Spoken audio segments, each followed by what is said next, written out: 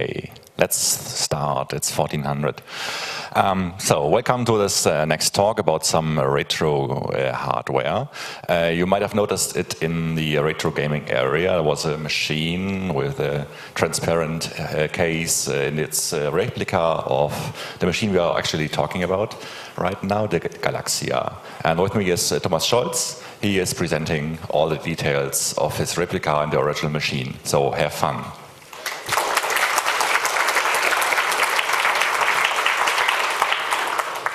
So, hi everyone. Again, my name is Tomaž Šolc. I am an electrical engineer. I am a free software developer. I come from Ljubljana and I'm a member of the Slovenian hackerspace Kyberpipa. I'm also a volunteer for the Slovenian Computer History Museum, and in the next 45 minutes I would like to tell you everything there is to know about a small microcomputer from the former Yugoslavia called Galaksija. As you probably guess, this talk was inspired by the previous Ultimate talks on the earlier congresses. If you haven't seen the talks about Commodore 64 or Atari 2600, I recommend you check them out. They're really great. So I guess before I start talking about Galaksija, I can't skip some historical background. As you're probably aware, in the 1980s, in the Western Europe at least, the whole microcomputer revolution was happening. New small computers using cheap microprocessors were getting increasingly popular. I'm talking about machines, for instance, from Sinclair, ZX81 or Spectrum or Commodore 64, to name just a few. Unfortunately, the situation in Yugoslavia was a bit different at the time. The regime made it almost impossible for individuals to buy Western computers. Now, if you lived in the north of the country, this was not actually such a big problem. You drove to Austria or Italy, the borders were not well enforced. You bought a computer there, hide it under the seat of your car, drive back, and you had a pretty good chance of not getting caught. Actually, this was such a popular practice that one of the first computer games made in Slovenia was a text adventure on how to smuggle computers over the border.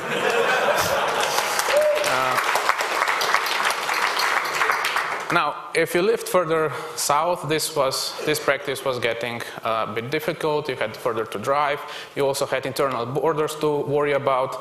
And so maybe knowing this, it might surprise you that Yugoslavia at that time had a teeming electronics industry. They were making mainframes, they were making workstations for businesses, for government. They were making their own semiconductors, and what components they could not make themselves, they imported from the West. There's a ton of interesting stories how they managed to do that, but maybe that's a topic for another time.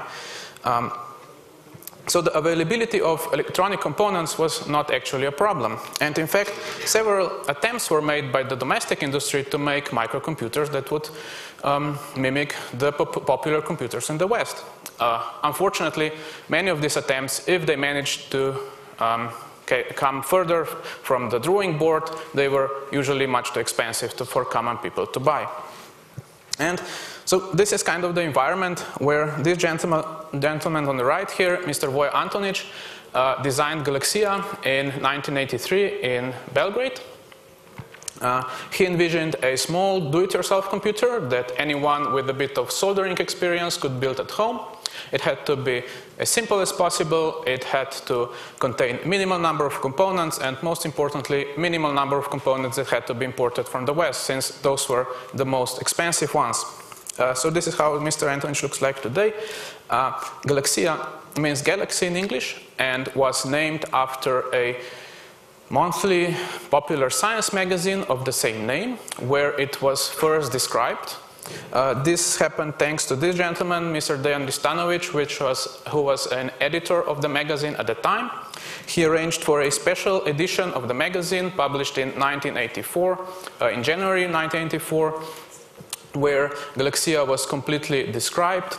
Assembly instructions were given, schematics, PCB artwork, user's manual, and an offer was given for a kit for sale, which included the most hard to buy components like the mechanical keyboard and the CPU and the ROMs that contain the Galaksija's operating system.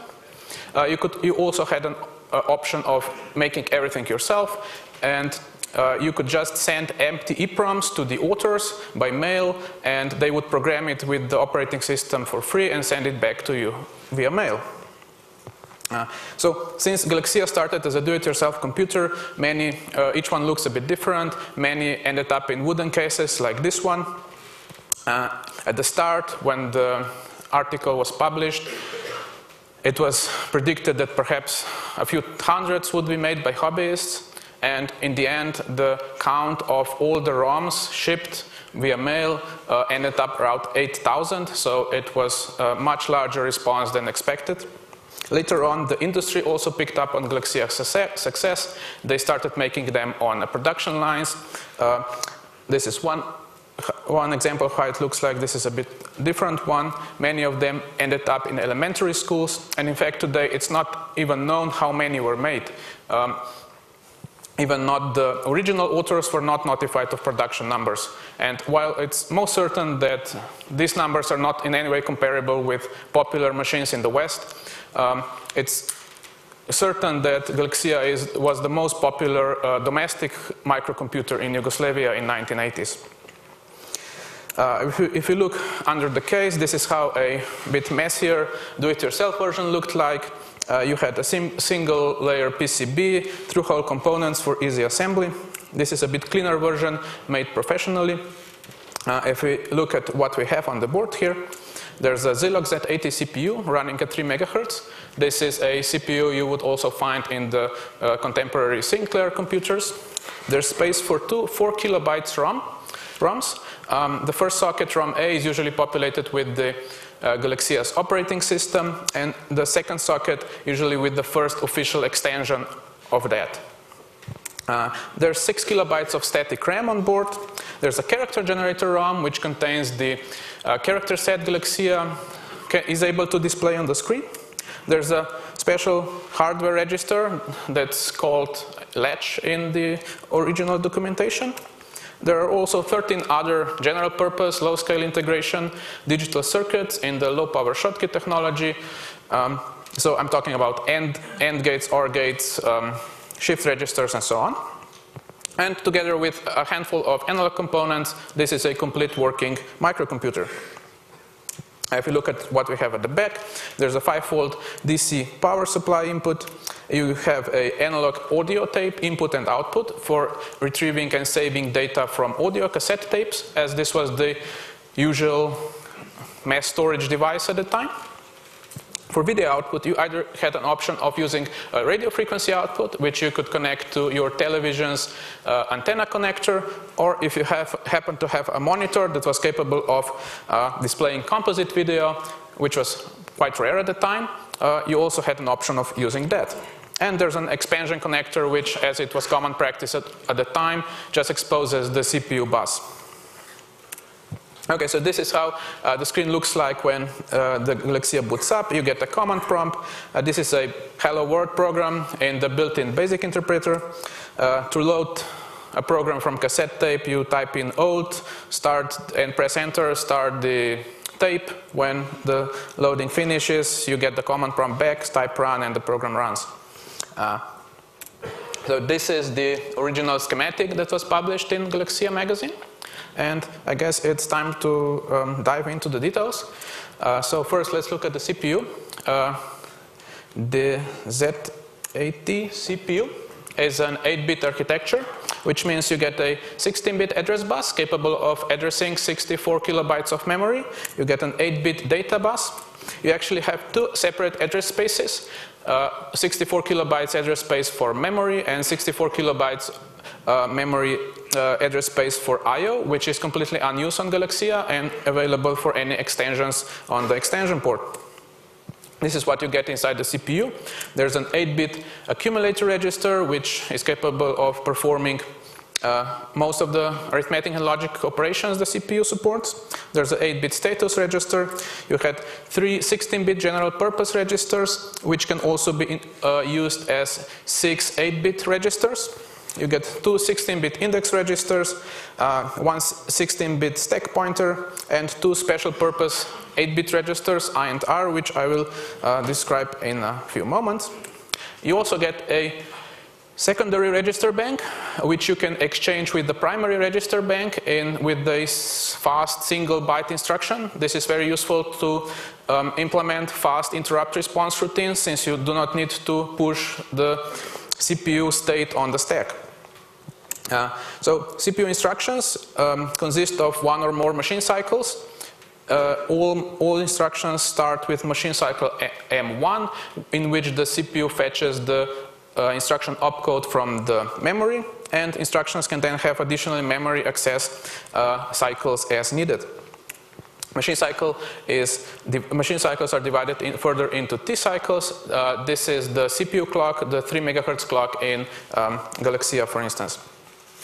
In detail, how the M1 cycle looks like. At the second clock cycle, the CPU puts a program counter on the address bus and reads a byte from the opcode byte from the data bus. And on the third and fourth clock cycles, the contents of the I and R register are put on the address bus. The CPU actually does not use the result of this memory read operation. This was a feature intended to refresh dynamic memories, as the CPU automatically increments the lower 7 bits of the R register. In this way, the CPU reads out consecutive memory locations from RAM, one location per executed instruction, and this can be used to refresh dynamic memories, but Galaksija uses a static memory, and this feature is actually used to produce video signal, as we'll see later. This is the main page of instruction for the Z80. You get 252 single byte instructions. You get 4 instruction prefixes for 2 byte instructions, and 2 of these prefixes have a further prefix for 3 byte instructions. Okay, so the CPU has a single interrupt line, maskable interrupt line. When this line goes high, the CPU finishes executing the last CPU instruction, and after that enters a special interrupt response M1 cycle. This cycle can actually be arbitrarily lengthened by inserting wait states using a wait signal. This is actually important if you want to achieve accurate synchronization of the interrupt routine.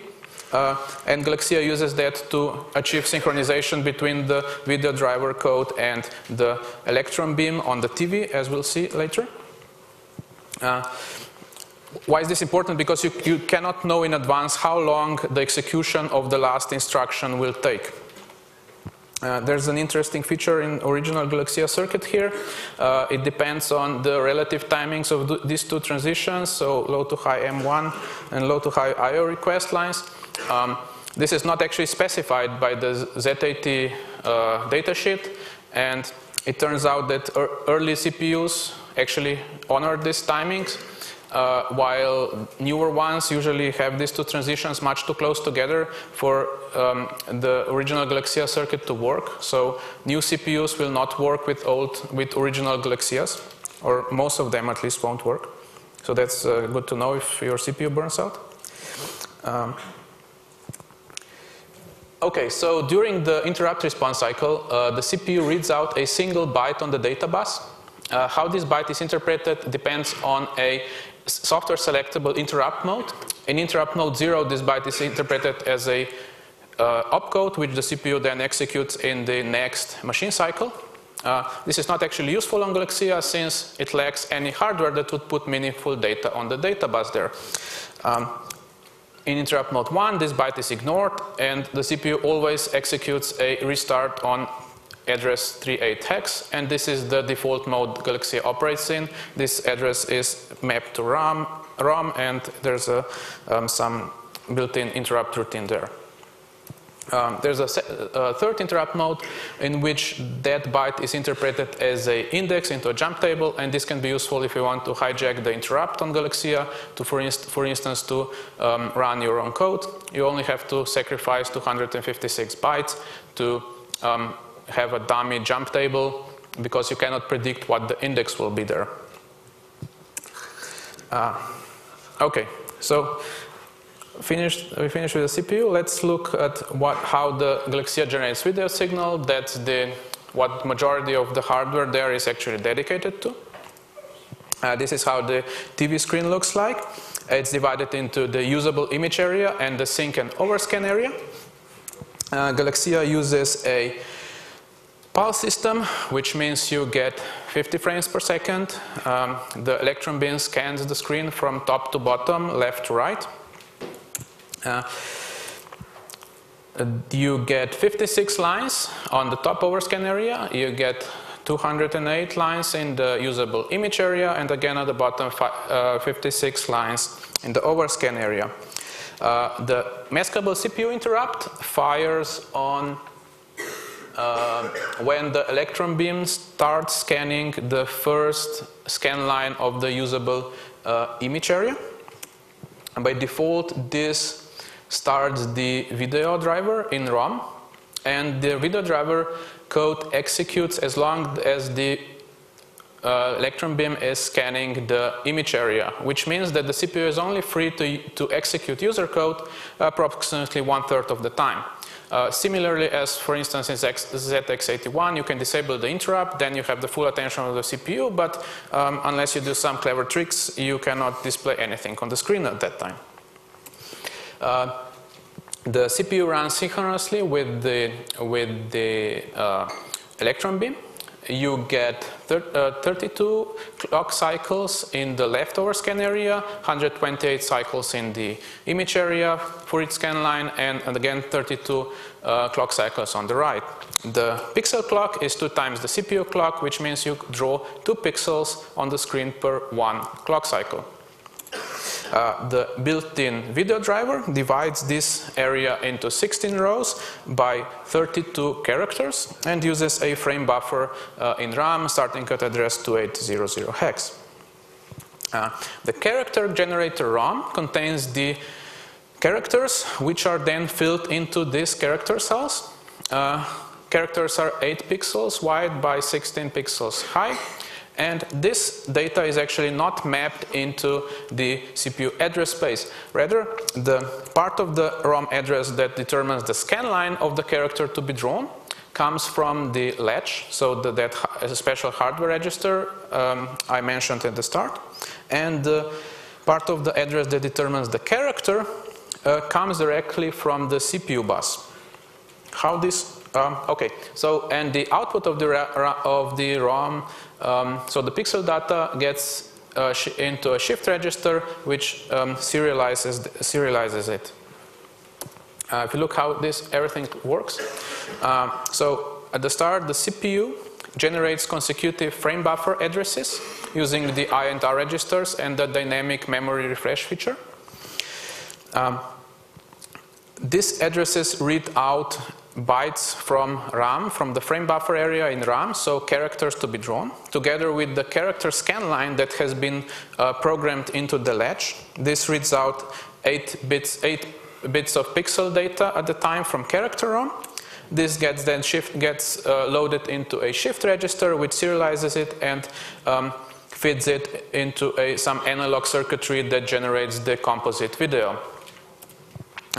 If you look into the timeline, how this works, at the top we start at the moment the electron beam starts scanning the first scan line on the screen. In the first 2 clock cycles, this is the first half of the M1 cycle, the CPU reads an instruction from ROM. It's not actually important what this instruction is, as long as it's a single byte instruction that does not do memory accesses. In this case, for instance, it's increment register D.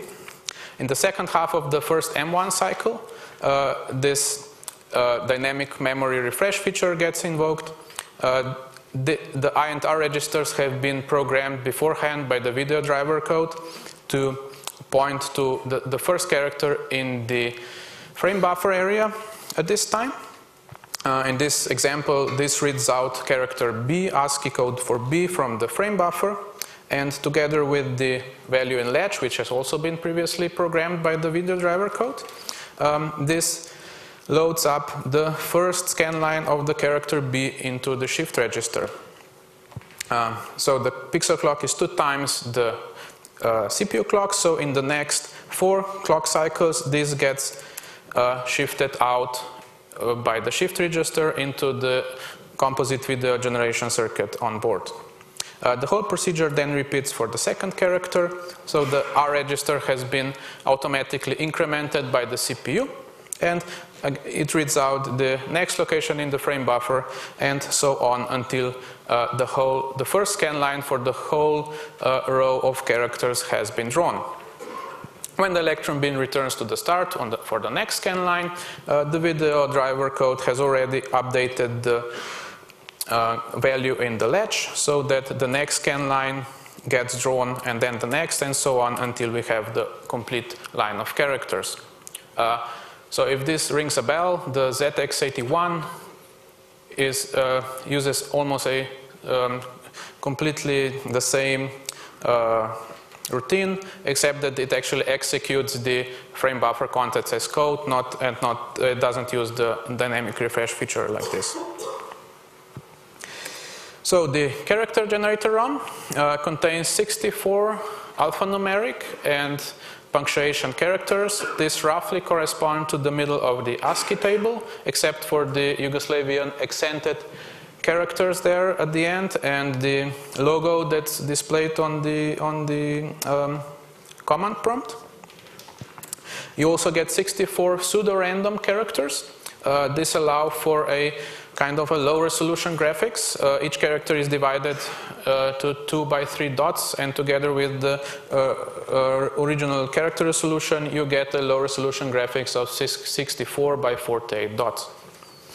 So this is kind of a graphics you can expect from Galaksija. This is a port of a jumping jack game that was originally made for Sinclair Spectrum, and this is how it looks on Spectrum. Also, of course, Spectrum also has colors. Galaksija has only black and white video. This is a port of the Tetris game. This is an original adventure game, Inspector Spiridon. This is a port of a dancing demon game from TRS-80. And if you manage to override the original video driver code, you can get high resolution graphics like this one. You can look, if you look closer here, actually each scan line contains a different pattern of pixels.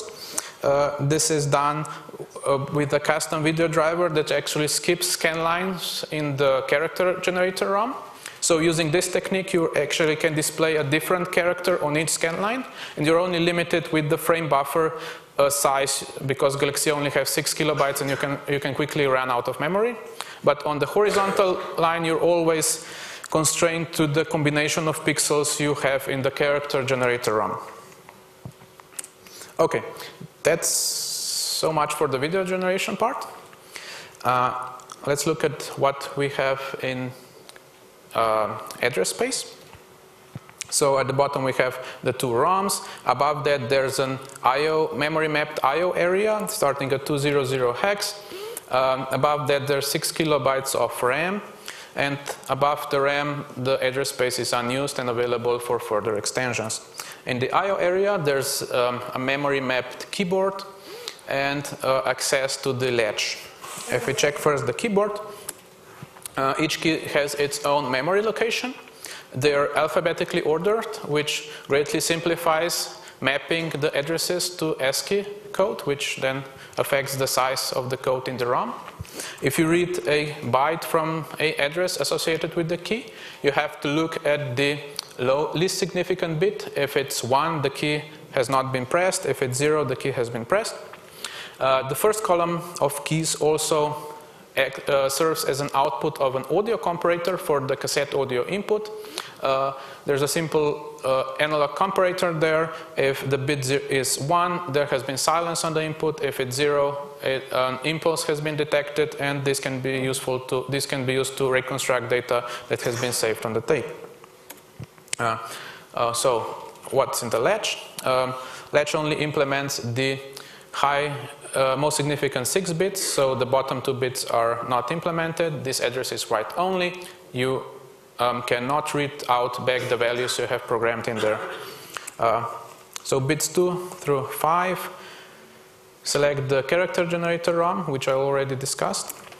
Bits 2 and 6 control the cassette port output. This implements a simple digital to analog conversion. You get to output 3 different states, so +1, 0, -1.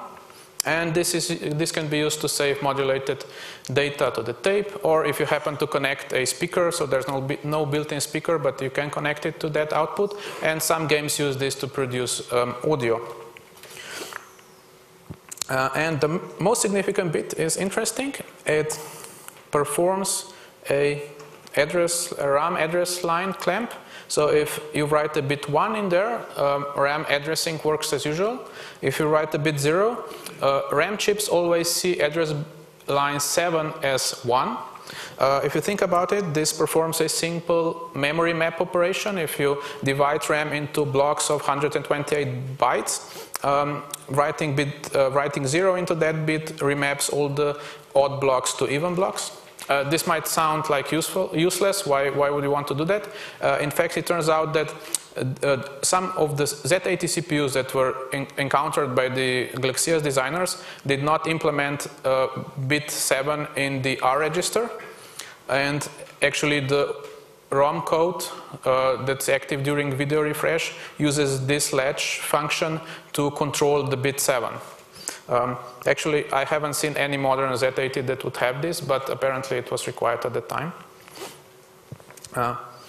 Okay, so now I guess that's all about Galaksija's hardware.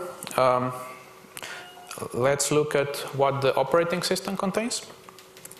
Galaksija's operating system is actually closely connected to this computer. This is the TRS-80. Contents of Galaksija's ROM were developed by Mr. Antonich on a homemade clone of TRS-80 with 64 kilobytes of RAM. He took the level 1 basic from TRS-80, disassembled it, adapted it to fit Galaksija's hardware, compiled it back into the binary that's then programmed into Galaksija's ROM-A. This is how the published disassembly looks like. It's very light on comments because not many comments would actually fit together with the source code into the 64 kilobytes of TRS-80 RAM. So, yeah, by the way, so concerning this code, you often can hear a rumor that this Galaksija's operating system is based on Microsoft Basic, and that some of this code has actually been written by Bill Gates.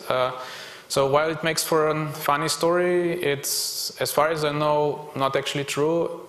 As far as I know, level 1 basic in TRS-80 had no involvement from Microsoft whatsoever. Okay, so what's in ROM-A? At the start we have the 0 page, so the first 256 bytes of ROM. This contains the reset vectors, so this is where the Z80 will jump to when a maskable or not maskable interrupt happens. This part of ROM also contains entry points for commonly used Z80 functions, because the Z80 has a special single byte restart instruction which can be used to perform very efficient jumps into this area. Then below that we have the video driver, which I already discussed. Majority of the space in ROM is occupied by the basic interpreter. This is the code, that's location of the code, and there you also have some lookup functions. It's interesting that these lookup functions actually overlap with the video driver code. That's because some of the code there can also be interpreted as ASCII strings to save space.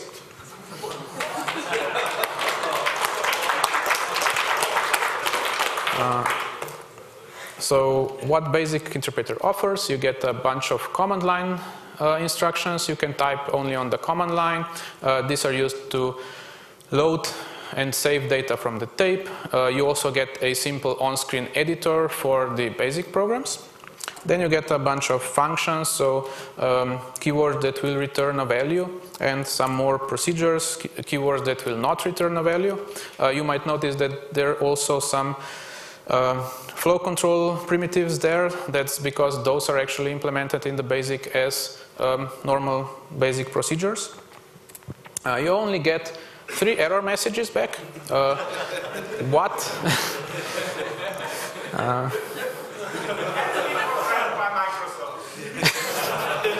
Okay. I believe that, yeah. Okay, so what means there should be a parsing error, how invalid argument, and sorry, it ran out of space. The BASIC interpreter is actually extendable. You get a BASIC link system variable at this address at the RAM, where you can point it to additional lookup tables, and you can add additional functions, procedures, functionality of the BASIC interpreter. In addition to BASIC interpreter, there's a simple terminal emulation. It recognizes some basic ASCII control codes. You also can redirect the terminal output to arbitrary device. There's again a hook in the system area of RAM where you can point it to your own function, and you can then send it to printer or whatever other device there is. The terminal emulation also tweaks a bit the video timing, so you get a fancy smooth scroll animation when the terminal scrolls up. Okay, there's also a stack-based floating point calculator, which again overlaps a bit with the video driver there. For any floating point geeks here, there's the Galaksija uses a 23-bit mantissa, 8-bit exponent floating point format. It actually uses 2 different floating point formats. The 40-bit extended format is used for performing calculations because that's easier to do, and for storing values into RAM it uses a compressed 32-bit format. RAM also contains some keyboard driver functions and lookup tables to map scan codes into ASCII characters. There's an audio cassette driver for loading and saving data. And in the end you get at least exactly 1 spare byte, and that's quite amazing if you look at it. Okay, so what about RAM? At the start of the RAM you have the system area. Most of the system area is occupied by the frame buffer, which I already mentioned. It's 512 bytes. Below that there's space for 26 basic variables, so floating point variables for each letter in the alphabet, and 2 string variables with the maximum length of 16 bytes. You also get the arithmetic stack for the floating point calculator, and the same area is occupied by the CPU stack, which grows in the other direction. There's also some general purpose buffer that's used by the BASIC interpreter, and this leaves you with around 5 kilobytes of RAM left for user space. In the user space, this is how things are usually divided. So this part starts at 2C3A hex. At the top we usually have a machine code program, if any, if your program actually uses machine code. Below that there's a basic program which is pointed to by 2 system variables, basic start and basic end, and this program grows downwards. And on the other end of the RAM we have a numerical array for basic and a string array for basic, and these 2 grow upwards in the other direction. Some other useful memory addresses that come in handy when programming Galaksija. Since Galaksija uses software to produce video signal, you can affect the position of the screen by poking 2 system variables. So you can affect the horizontal and vertical position using, if you write to these 2 memory addresses, 2BA8 and 2BB0 hex. Start and end of the basic program I already mentioned. There are 2 system variables that take care of that. And if you intend to use assembly, you have to take care about the IX register. This is solely used as a stack pointer for the floating point calculator. So if you want to use any ROM routines in your assembly program, you have to take care not to modify that. Same goes for the IY register. This is used as a interrupt hook. So if you point it to your own assembly routine, it will get executed 50 times per second just after the screen has been refreshed by the video driver. Okay, finally, let's look at the how Galaksija stores data on the tape. This is the modulation that's used. It's very simple. A single pulse encodes a bit 0. 2 pulses encode a bit 1. This gives you a kind of a slow modulation of 300 bits per second. So if you're familiar with, for instance, Sinclair Spectrum uses frequency shift keying, which gives you around 1,500 bytes per second. So this might at first sound slow, but if you think that Galaksija only has 6 kilobytes of RAM to work with, it's not actually such a big problem. But on the other hand, decoding this only takes like 200 bytes in ROM, so that was the decision that was made by the programmers. What's actually stored on the tape? Each tape block starts with a sync byte that's always A5. Below that there's a 16-bit start address and 16-bit end address, all in little endian, since Z80 is little endian architecture.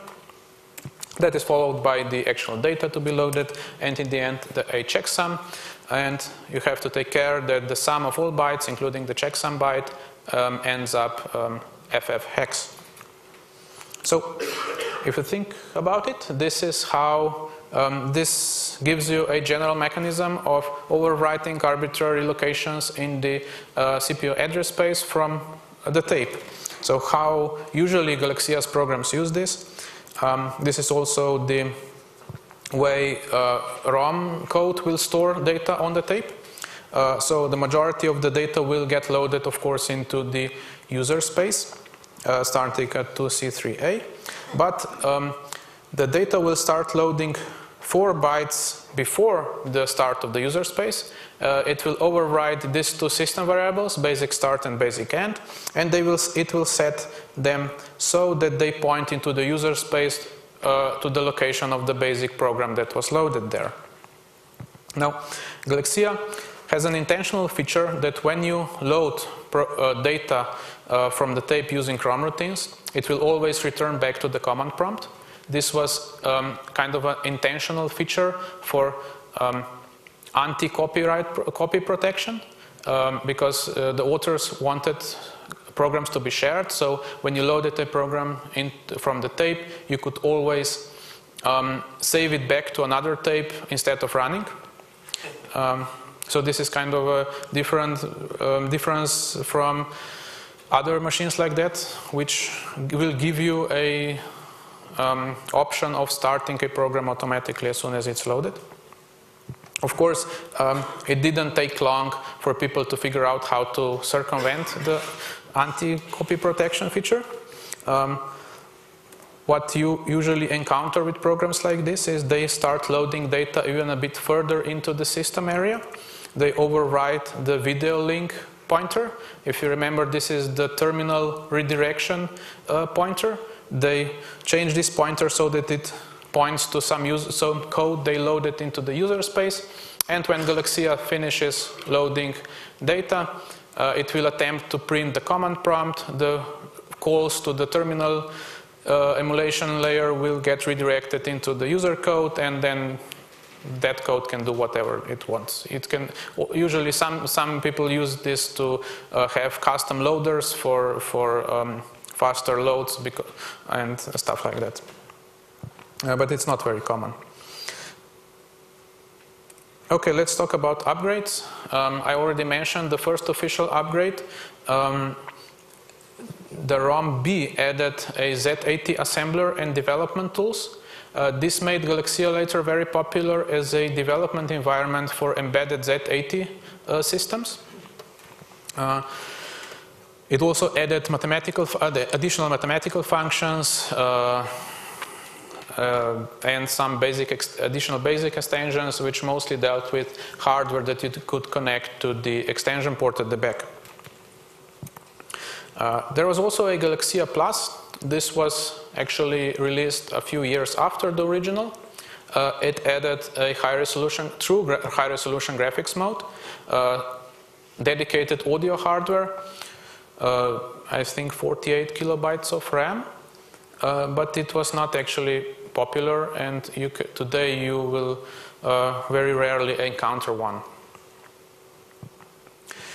So if you want to play with Galaksija today, the easier way to start is to get an emulator.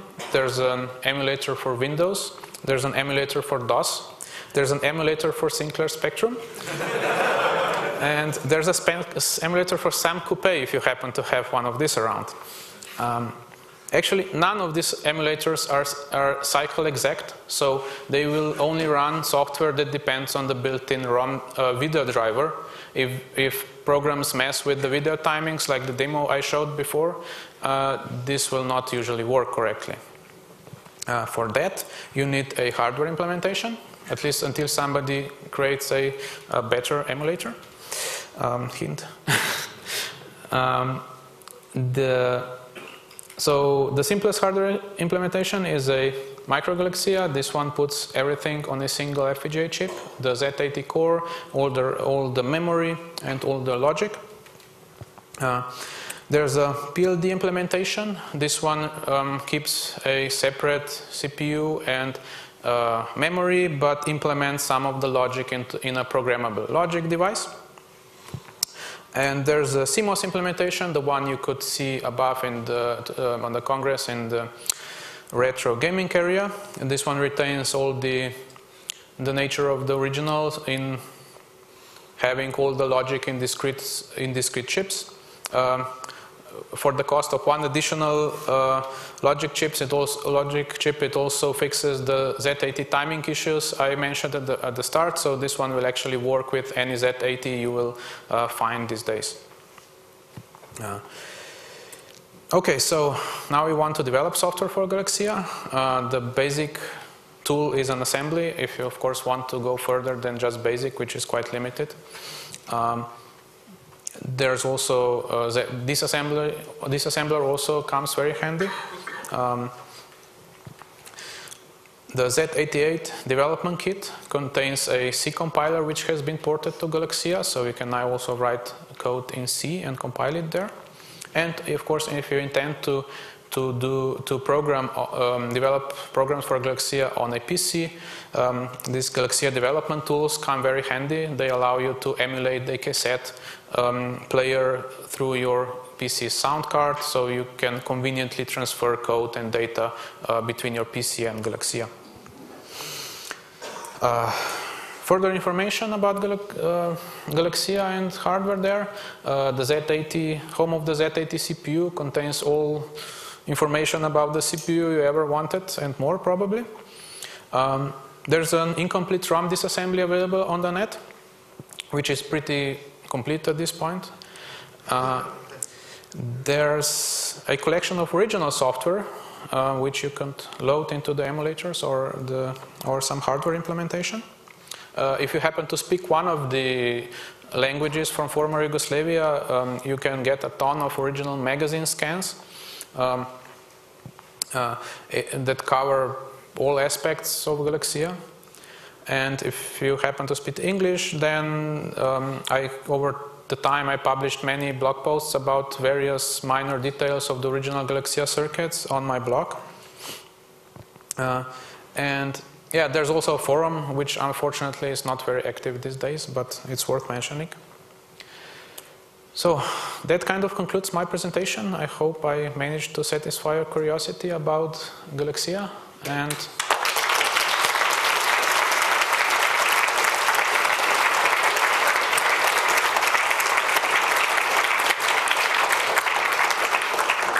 yeah, thank you very much. If you jump up and joy and have a question, please head over to the two microphones, which some people might want to do. Yeah, we started.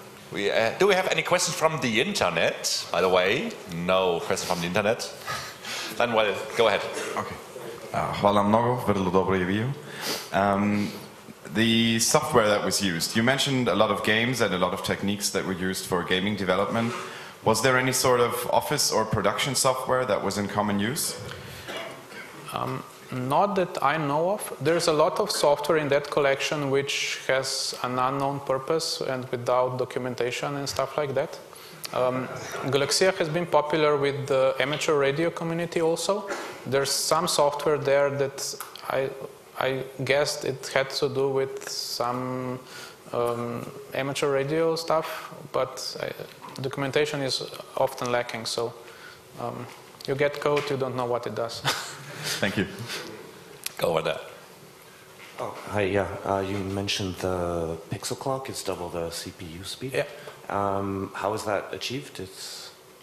So there's a clock tree. You generate a 6144 kilohertz clock with the crystal, and then that's divided down by 2 to 3000. So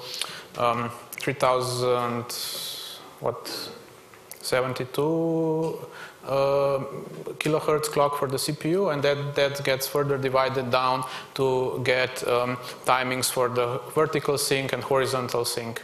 Okay, and overclocking the CPU is not really successful, I guess? Or? The problem here is that the CPU must run synchronously with the electron beam. So if you overclock the CPU, you will get more than 50 frames per second, and TVs won't actually display anything there. Okay. It's a normal composite video signal? Yeah. So it's the original Galaksija actually had some weird features in that signal that modern LCD TVs won't display properly. That CMOS replica I made fixes that, so you can plug it into a modern TV and that works. Okay, thanks. Hi, I wonder if there was any usage for bulletin board systems. So is there software for it, or is there a serial interface in any kind? There was an article published on how to control a modem through Galaksija. So there was some usage of that, but I'm not familiar how extensive that was. I remember an article that had a picture of this acoustic coupler next to Galaksija. I don't really remember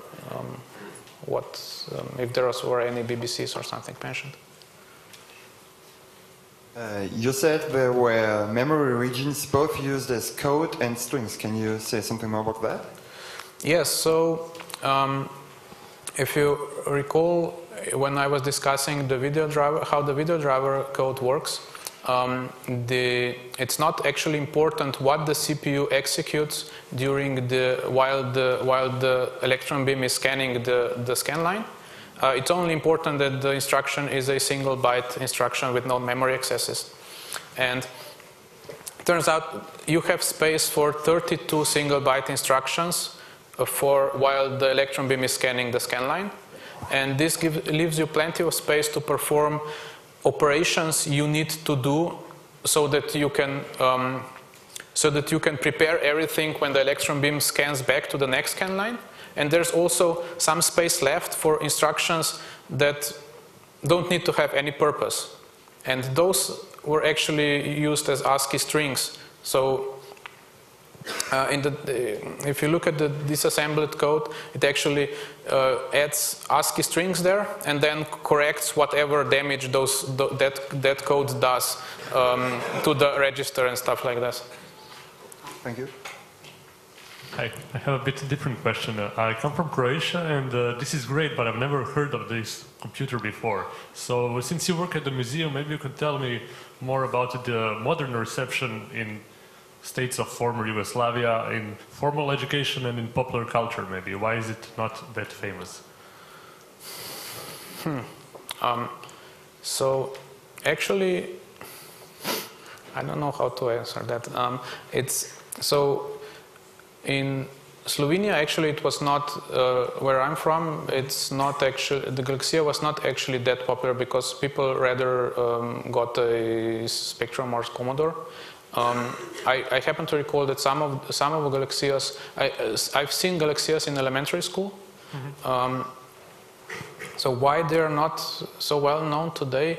I personally first kind of got interested in Galaksija when we got one to our museum, and that was, I don't know, a few years back. So yeah, it was just interesting because, well, now we hear lots of popular culture from Yugoslavia, music and everything like that, and I know computers are not that popular, but this would really be popular if people knew. So there's the computer museum in Croatia in Rijeka, the Pick and Poke one. They have a few Galaksijas there. They're happy to discuss that. As I said, okay, thanks. Okay, I don't see any more questions. Then another warm welcome of applause for the speaker, Tomaž.